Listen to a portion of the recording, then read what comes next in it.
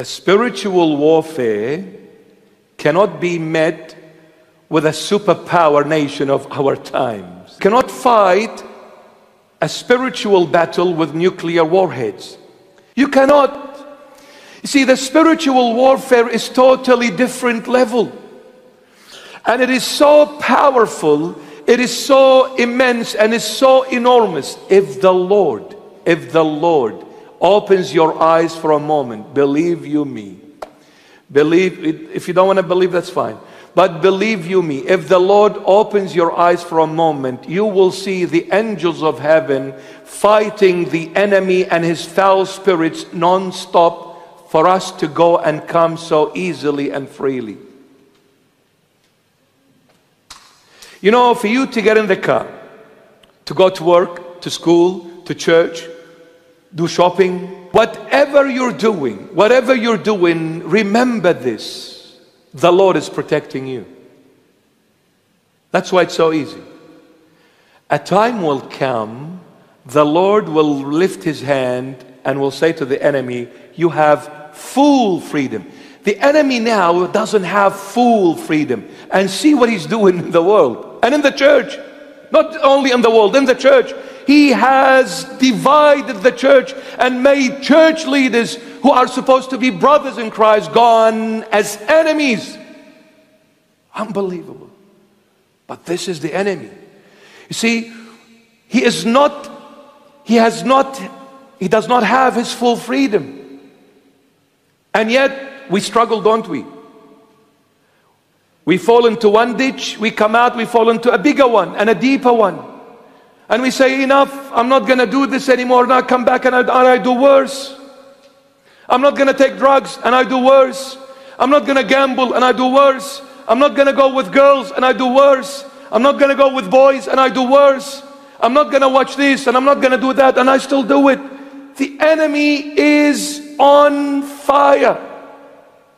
He's gone haywire. But what's happening till this moment? He doesn't have full freedom. A time will come, 3.5 years, the Lord will release that enemy and say, just like I, Jesus Christ, had 3.5 years to save and redeem and bring back to God the lost souls, I'm fair.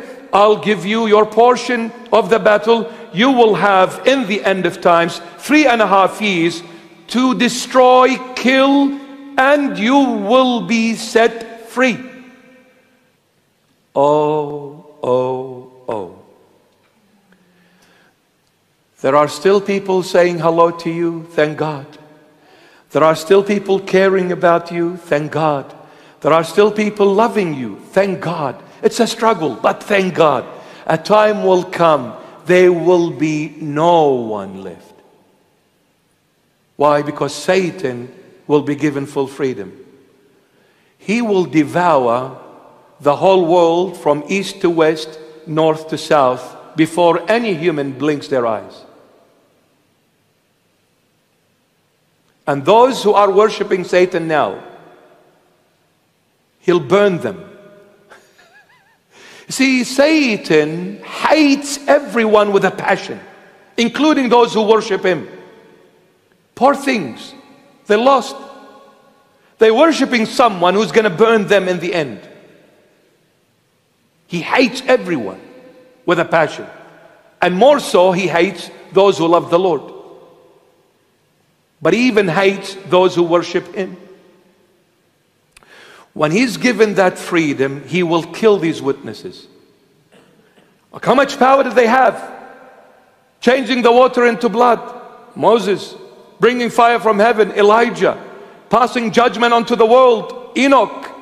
So much power. They will strike the earth with as many plagues as they desire. They will be given power. Anybody to come and try to harm them, they'll have to be burned and killed.